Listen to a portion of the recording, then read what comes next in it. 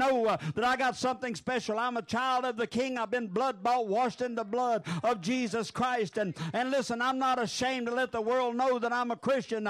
Yes, I was born a sinner, and praise God, I lived a sinful life. I had a sinful mouth, a sinful heart, a sinful way. But one day I met Jesus, and when I met Jesus, hallelujah, He cleaned up the sinful mouth. He cleaned up the sinful heart, and He cleaned up the sinful man. He cleaned me up, hallelujah, and He's still cleansing me today. But I know that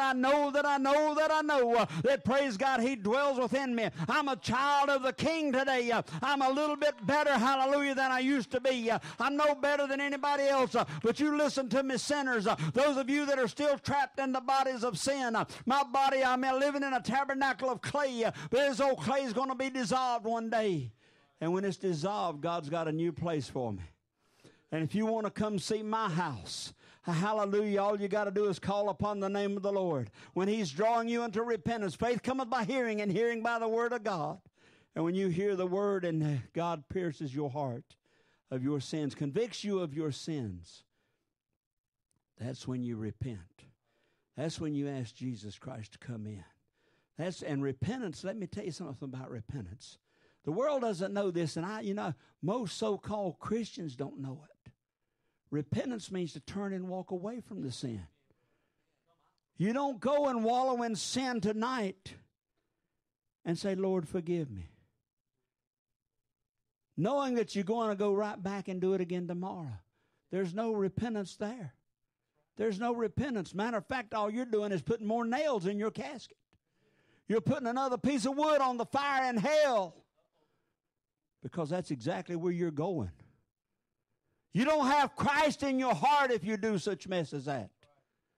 You have a form of godliness, but you're denying the power. You have a form of religion, but you don't have Jesus. Because when Jesus Christ lives in your heart, He's not going to allow you to go out and continually. Now, you can stumble and you can fall. I do it every day. I don't willfully go out and sin, Brother Robert, but I find myself failing God daily. And as I fail Him, a conviction comes into my heart. You can't do that. And I call upon Him in the name of Jesus Christ and ask for forgiveness. And then you can feel it as He relieves that burden. He relieves that burden. He says, son, don't you do it again. And you know better. But the so-called Christians, and they're not Christians. They're not Christians, because if you have Christ inside you, you'll turn and walk away from that. You say, well, how come I'm bound? Why am I bound by these spirits? You don't have Jesus inside. You had a form of religion. You had a movement. I tell the people in here, sometimes the air conditioner kicks on while you're at the altar. The air conditioner kick on and you feel a cold burst of air go by you. Or maybe the heat turns on, Brother David, and they're up here praying for forgiveness, and the heat system comes on, and all of a sudden a warm rush of air comes by them. Man, I felt the Holy Ghost. I've been delivered. I'm all right. And they go out the door saying, I'm a born-again child of the King. And the devil's sitting up there laughing and said, I got you now. I got you now. Church, Satan is real. The devil is real. But let me tell you something. I want every one of you to know. And I want the world to know. I don't care if you like me. I don't care if you dislike me. It doesn't make any difference to me. Satan knows my name. He knows my first name. He knows my middle name. And he knows my last name. And that's more than some of you even know. He knows my name. Hallelujah. Every demon of hell, Brother Tim, knows my name. When I wake up in the morning, they know I'm awake. When I go through life today, they know that I'm walking. They know that I'm talking. They know everything about me. Hallelujah. But let me tell you somebody else who knows my name. God Jehovah knows my name. And Jesus Christ of Nazareth knows my name. They know me also. And they know everything about me. They know every sin I've ever committed. Everything I've ever done wrong. And let me tell you something. I was the master master of all masters in sinning.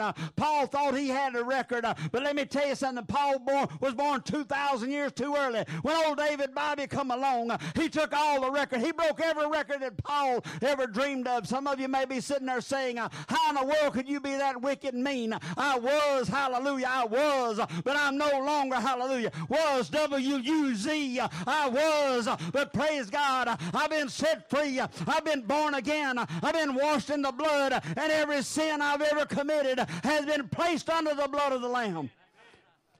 But listen, one day I'm going back to that river. I'm going back to the banks of the river. But I won't have to cross that river alone. One day I'll meet Jesus down at the riverbank. You see, some of you in the church know a lot about me, about when I say I've been down there 4 times. Some of you know the 4 times. Some joining by television, you don't have any idea what I'm talking about. But I've been at the verge of death 4 times in my life. And every time, Jesus put his hand out. You see, he holds the keys to death, hell, and the grave. The death angel can do absolutely nothing without my Lord and my Savior's permission. And the devil has got so many of you scared to death. You're afraid to do anything. But if the blood has been applied, that blood gives you power of attorney. And he said, I give you power over all the enemy. And nothing shall harm you. Nothing shall hurt you. Luke 10:19. Read the Bible, New Testament. Hallelujah. Jesus says, I give you power. And I've got that power today. You've got that power today. All you've got to do is exercise it. You've got to exercise it. When you exercise it, then you can come before the enemy. And you can tell the enemy where to go. You can stand on 2 feet because the blood is applied. The enemy cannot penetrate the blood. Can you understand what I'm saying? The world wants you to take the power away from Christ. The world wants you to take the power away from God. The world wants you to water down the blood of Jesus. The world wants you to praise God, confess that you're already defeated. The world wants you to confess death and hell. The world is Satan. And Satan wants you defeated. He doesn't want the name of Jesus. Have you noticed what's happening in our country today? You can mention every false god under earth, and you can build statues, and you can erect museums, and you can do all things for every false doctrine or every false devil. But you mention the name of Jesus Christ, and every government official in the county will come against you. You mention the name of Jesus Christ.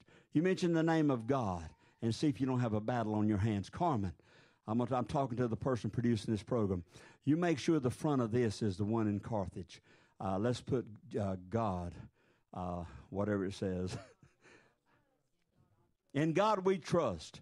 You make sure that we get that front. I'll work with you on it, but we want in God we trust. Listen, in Carthage, North Carolina.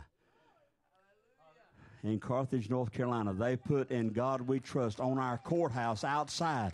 They didn't hang it in the back corner somewhere. They didn't put it back there in the back where nobody could ever find it on a bulletin board. They put it right out there on Main Street on the side of the building. In God we trust. And praise God, I went up there the other day, made a special trip. Gary and I went up there and we filmed it, hallelujah, because we're going to put it on television and let the world know that Carthage, North Carolina still has a backbone. That we've got some leaders in this county that still ready to stand and say, in God we trust, and praise God, we defy the enemy. We defy the devil today. I defy death. I defy hell. I defy the grave. I defy it all. Why? Because I've been washed in the blood. And church, it's time for us to get stirred up. We've got people that'll come in and praise the Lord. They'll come in and build churches and they'll praise and they'll sing praise and praise and praise, but they want to leave the blood out of it. But you've got to get back to the basics of the Bible. The basics of the Bible is the blood. It's the blood that sets you free, and it's only the blood of Jesus Christ that's going to get you into heaven. You can try every other way you want to. You can go to church 1,000 times a week. You can pay all the money you have. You can sell everything you have and give it to everybody on the poor block in the city. But let me tell you something. Except the blood of Jesus be applied, and except you repent and accept the finished work that he did on Calvary, you're going straight to hell. And when you get to hell, you're going to know that you're in hell. You're going to know that something went wrong. And I'm going to tell you exactly what went wrong. The devil closed your ears. He would not let you read the word. He put doubt in your mind, because I'm telling you today, it doesn't matter what you've been bound by. If you give it to Jesus Christ, he'll take it. If you'll bring your cares unto him, he'll take it away from you.